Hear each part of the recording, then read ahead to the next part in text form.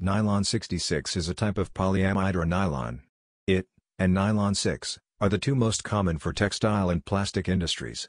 Nylon 66 is made of two monomers each containing 6 carbon atoms, hexamethylene diamine and adipic acid, which give Nylon 66 its name.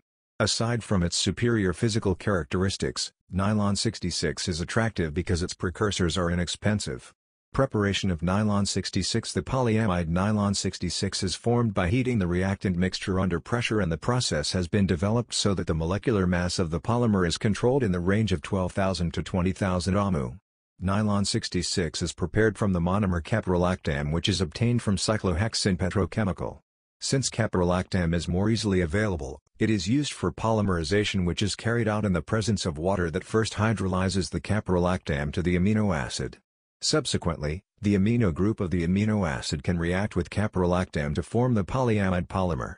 Uses of Nylon 66. It can be used as the matrix material in composite materials, with reinforcing fibers like glass or carbon fiber. Such a composite has a higher density than pure nylon.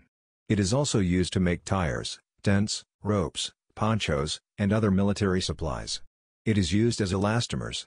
It is used as plastics. It is used in toys, etc.